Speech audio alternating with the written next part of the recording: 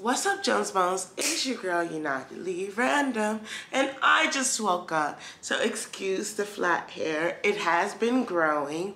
Right now, it's about, I want to say July, and I was having a thought the other night that my channel was for vulnerability and being open.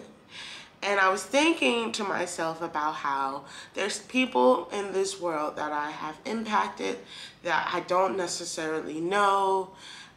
And the reason that thought popped into my head because I was sitting and I was drinking with a group of people. That's one thing that you'll always find. There's always going to be a group of foreigners that like to drink and like party whenever you go overseas. But I was drinking with a group of people and I just, I was a little tipsy and I was like, you ever think about the people that you've had an impact on? Like, has anyone ever reached out to you and said, hey, you've had an impact on me? And everyone was like, no. And I was just, I don't know why, but I was thinking about a message I got on Facebook a long while ago that was someone who was like, hey, you really had an impact on me. I'm so thankful for you. And I didn't know who the person was. So I guess it's just been in the back of my mind, just cooking this entire time. And I want to take this opportunity to speak about it. My channel doesn't always have to be the vulnerability of my pain. It can be the vulnerability of my love. So, right after this intro, we will talk about a list of people that I will forever hold dearly in my heart. It was at this moment that he knew. He fucked up. And we are back. And I don't have like a ranking. This isn't like who I love most and who I don't love. This is just kind of like off the heart. I did think about it a little bit, like who would I say? And I guess we're just going to figure this out together. I feel like I sound very somber right now. I did just wake up and I just was immediately like, let's go record a video. And not even in that order. I was like up and I was like, why am I up at 7 a.m.? That's the thing. I'm up at like 7 a.m. like before my alarm clock on a day I don't have work. So I was like, okay, well, let me just come into the living room. Let me just open the door. Like, let me just da-da-da-da. And all of these things just led to me recording this video right now. So I think that the number one person that I will say, and again, this doesn't have a specific ranking, but this is someone that I love dearly with all of my heart. It might seem like a surprise to you, but it's my mother. And I'm not talking about my birth mother. I am talking about my adoptive mother. I literally cried to myself when I had this realization that, like, I love her, and I still do love her. And that realization kind of like made me feel sad because I don't ever see our relationship ever healing. So it's just like I have this love for someone that I don't think will ever like love me back. And like love isn't necessarily a transactional thing, but like the transaction does help it. So there's my mother, and then past that point, it is my adoptive father, okay? I love him, okay? And I had to ask myself, like, do I love him? Do I really love him enough to say I love him? But yes, he has a place in my heart. I still think about him from time to time. Anywhere I go to, whenever I go to a different country, I'm taking the Bible that he gave me with me.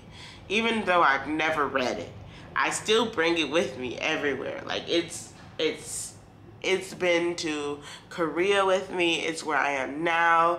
Like when I moved house, it was right on my bedside. Okay, I don't know. Like it's funny because growing up, my mom always kept her Bible by her bedside. And so like I've adopted the trait again, even though I've never really read the Bible fully. And I got that Bible when I was like I want to say in like the 5th grade. So like Like, that's an old Bible. It's a children's Bible too.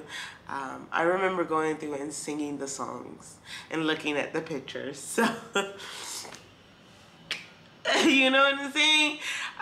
But yes, my dad, my mom, and then the next person would be my little sister. And this is another one that kind of makes me sad. I guess a lot of the people that I love, it's going to make me sad because they're not really in my life right now.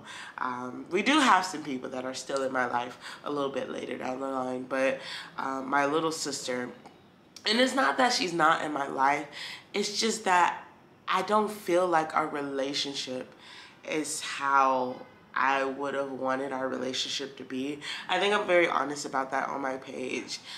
I fear that like the certain conditions that we grew up with conditioned us to be certain ways towards each other.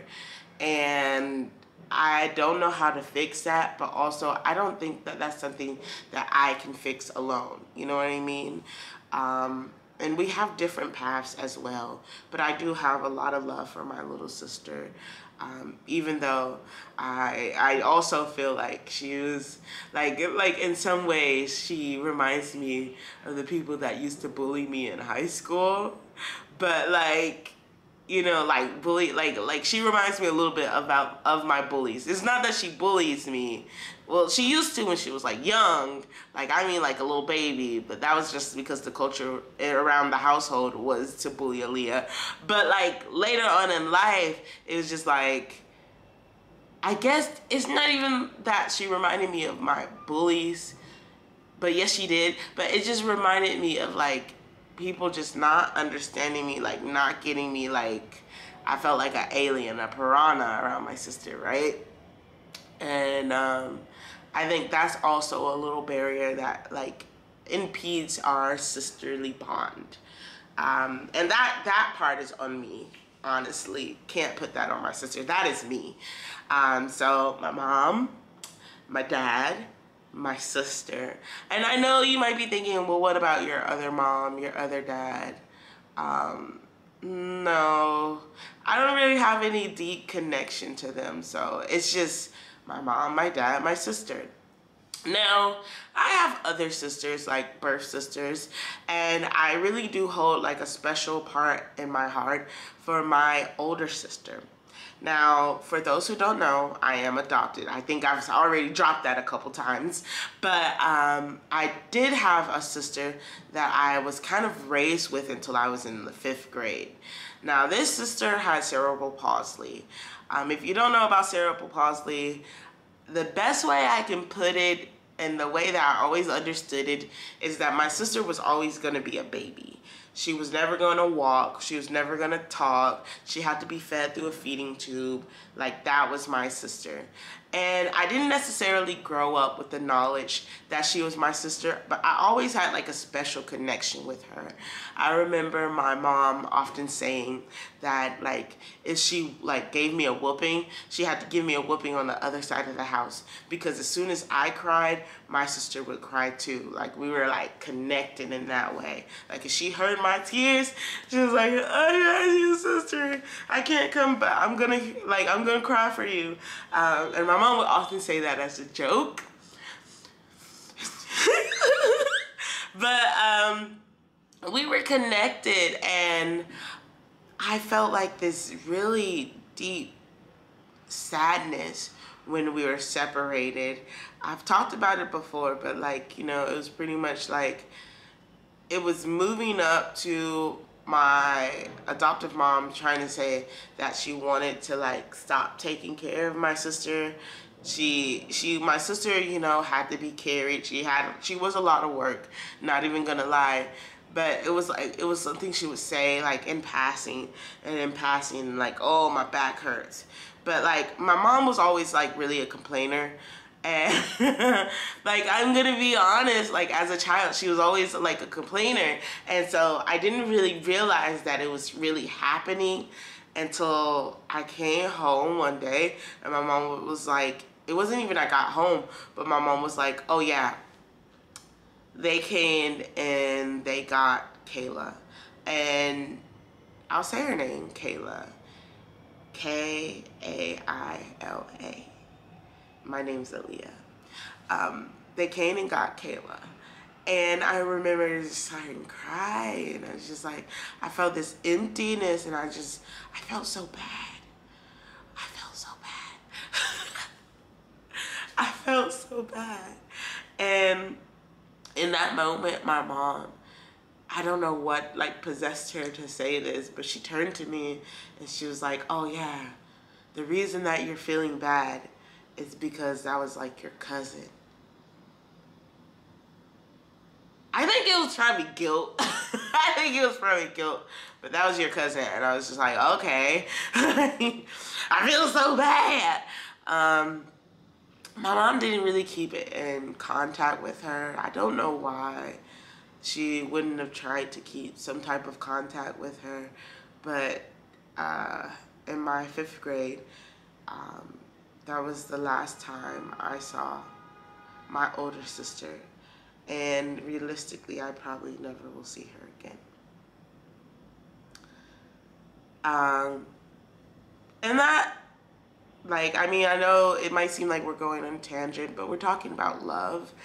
And that's something that I think still like gets me, if you can't tell. So my mom, my dad, my sister,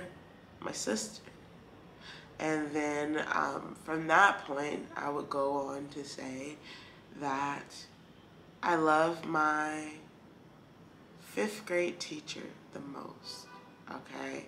And I kind of feel like I could say her name, but also like anonymity reasons, I'll just say her first name, which is Sheila. I love Sheila, okay? Sheila was my teacher in the 5th grade when I transitioned to going back to school. Before that, all of my teachers made me feel like teachers are mean, teachers are bad. I don't like teachers.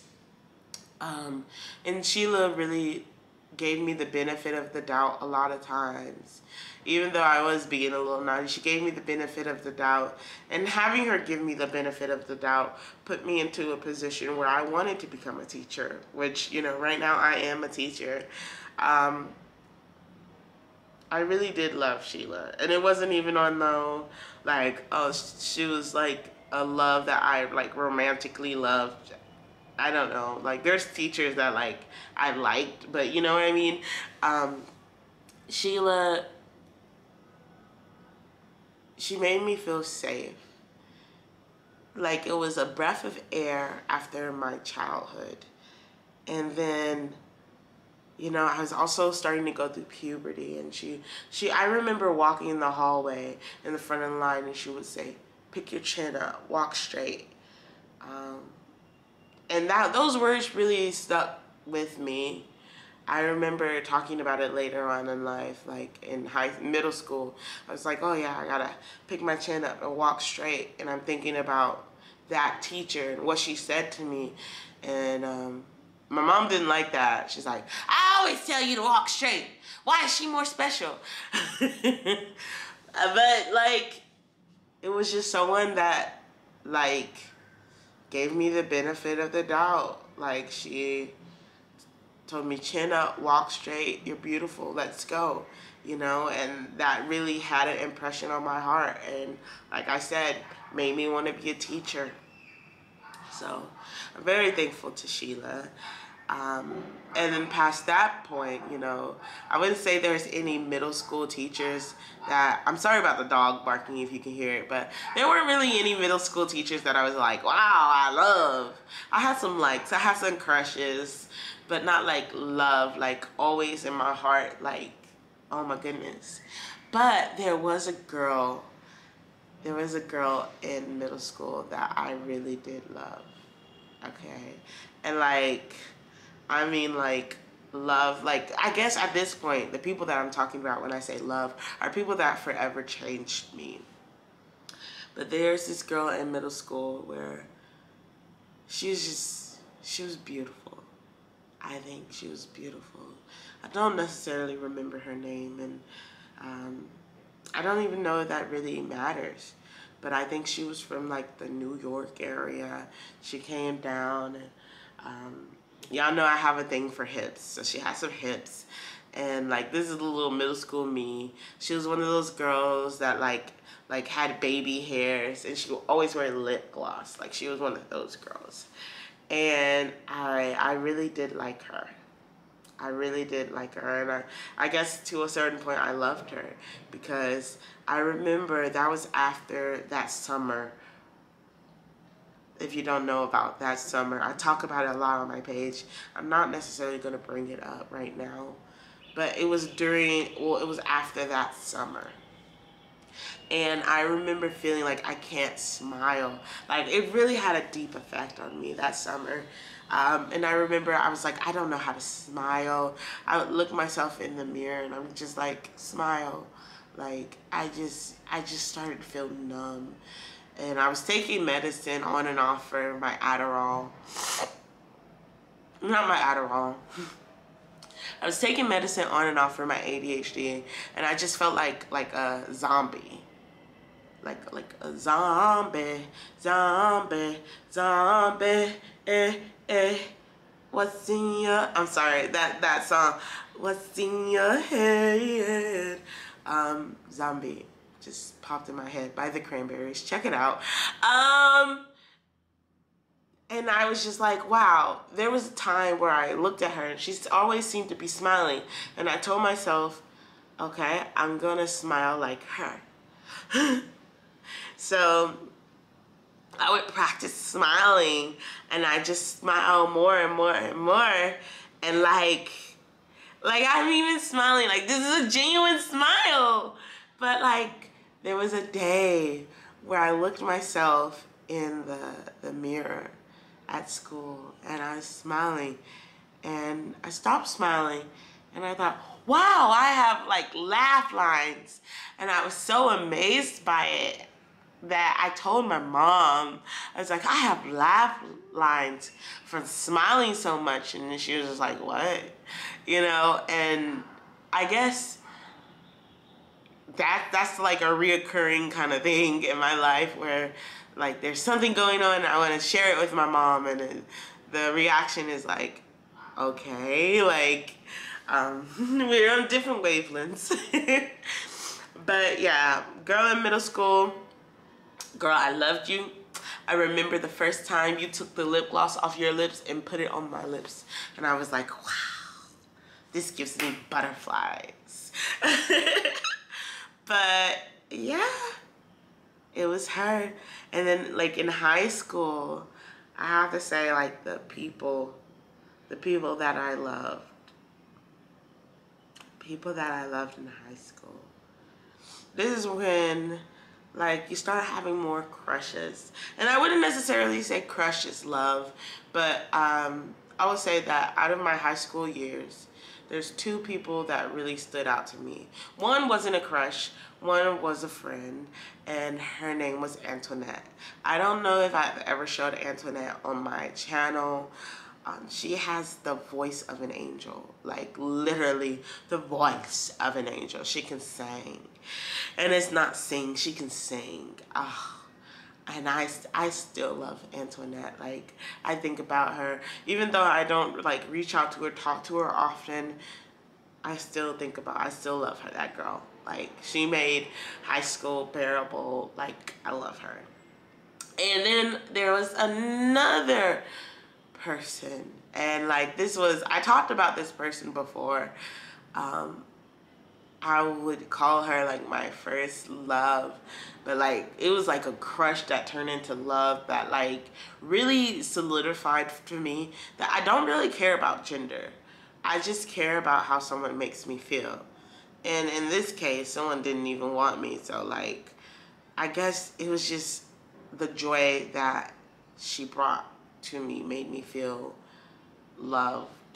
And I really, really, really love this person. I mean, to the point that I had one of those things where you go home and cry into the pillow about this person. Like, in high school, And that person's name was Made. Again, I talked about them before on my channel. Very open. If I remember, I will put the link or something up here so you guys can see that video if you're interested.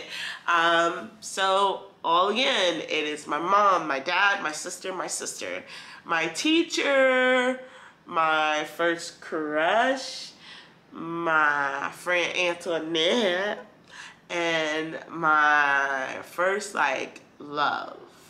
Even though it wasn't like a relationship, that I still love that person.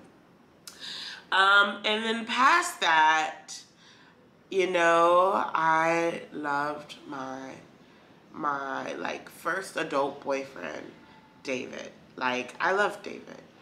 I still love David. I wonder how he's doing in life. Like, I do. Like, I love David, without a doubt. Still to this day. But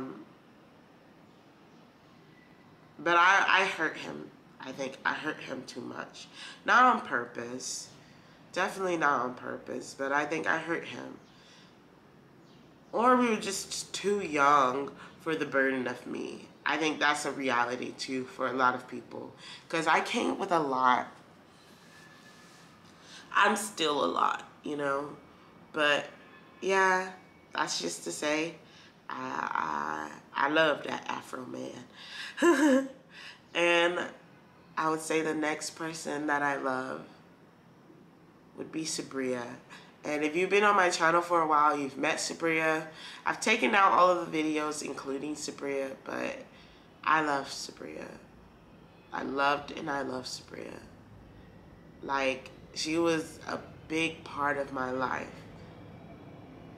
Like, you know, the other day I was going through my Google Docs and I took her name off of our shared folder, and all of the pictures that like we had together and the places that we did, you know, we went to Comic Cons together, so I had a lot of pictures of those.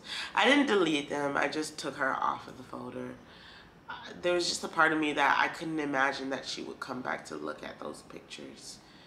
And I wanted to cut down on the ability to like interact with her, because I do have moments where I go back and look people up online. Like, I'm one of those people. Like, there are moments where I went to my ex's Instagram picture just to see how he is. You know, I check up on people.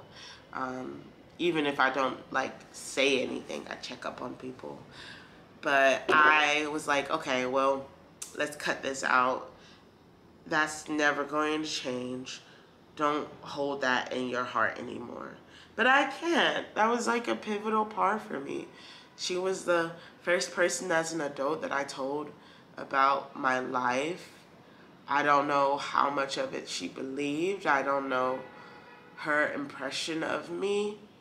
I thought it could have been good, but like, I really don't know. But I did love her, and I do love her. And just because I want to say in a way we grew apart, but really, it was really we grew apart. We really grew apart. I was going into my occult thing. I was trying to be better. I wanted to stop being so negative, but like, I was already in a loop. I started being more open about my feelings online, which people do not like. People do not like if you talk about your feelings on how someone made you feel. But I think I don't feel bad for it. I mean, I never went back and watched the video that she was talking about where she was like, I can't believe my friend would like talk about me like that online. But also, I felt like we were already growing apart. So I felt like me speaking openly about how I felt was just an excuse to end our friendship, because we were already growing apart. One thing about me is I was a venter, and I wouldn't say I still am.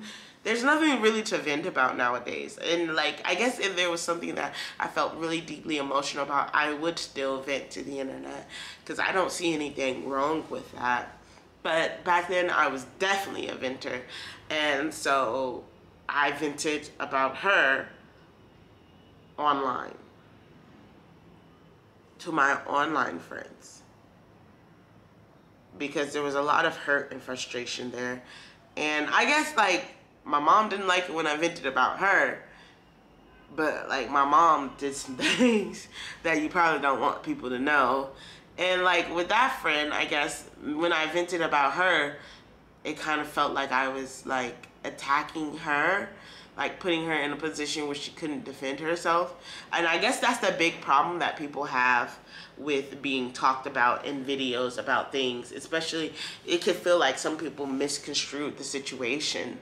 I've had someone talk about me in a video, and like the way they describe me is I'm just this ditzy girl, like kind of like legit. She described me as an idiot. And I was like, I did feel some type of way about that.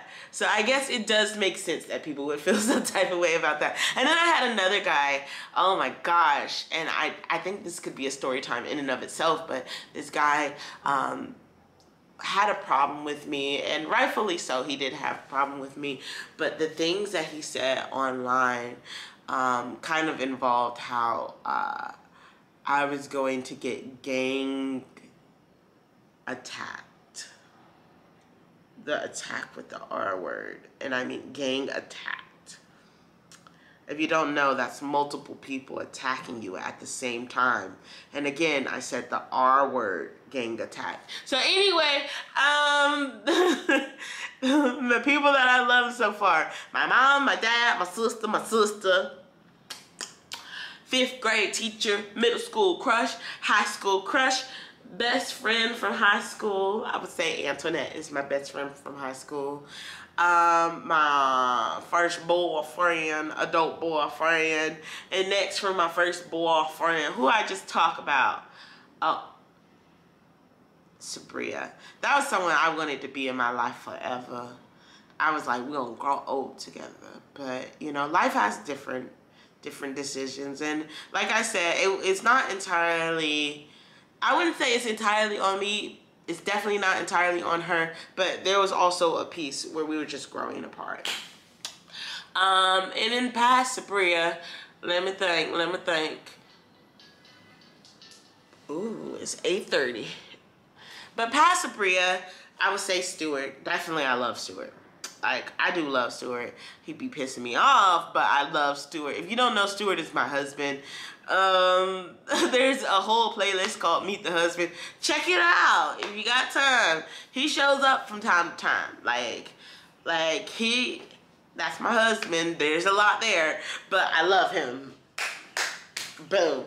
And next, past my husband, loving him.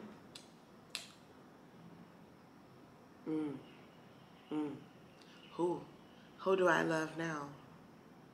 Who? My husband. My internet friends. My internet friends. There's so many. I'm not gonna name you all, okay? Mostly because if I forget one, but I do love them, then they be like, oh, you don't love me? Nah, I'm just kidding. You guys would never do that to me, right? But yeah, my internet friends. One person that can stand out above all of them, all the rest, I'm gonna say Blue Waffles. If you guys are ever on TikTok, go ahead and check out her TikTok page, Blue Waffles. And if you're my friend and you have a TikTok, leave your links down below. We support each other here. But leave your information down below. Yeah, I'm down for it because, like, you're my friend. But like Blue Waffles is definitely #1. That's because now that I've been overseas, Blue is the one who's always sending me emails and keeping up with me. And it's like, I'm so thankful to have someone who will actively pursue me, because I get lost in the sauce a lot. And so she will actively pursue me, and I feel the love. And also I don't feel the pressure. Like I let them know before I came here. Like sometimes your message will just sit in my inbox. I will see it, I will read it the day of, but it will sit there for a while. And I don't feel like she hates me because of it, and I can like get back to her, and I feel like my battery is dying. So this is where we go ahead and end the story. I want to thank you for listening to this point if you're still here, and I will see you next time. You see, my videos don't always have to be dark and gloomy. Sometimes I can talk about love, which also takes kind of a dark and gloomy path to tell you, because my love is very convoluted. Not the love I give, but the love I feel. It's very conflicted. And I think that's what love is. What is love to you? I want to leave us with that question. What is love to you? Again, much love and positive vibes. I hope to see you again next time. Like and subscribe if you haven't already.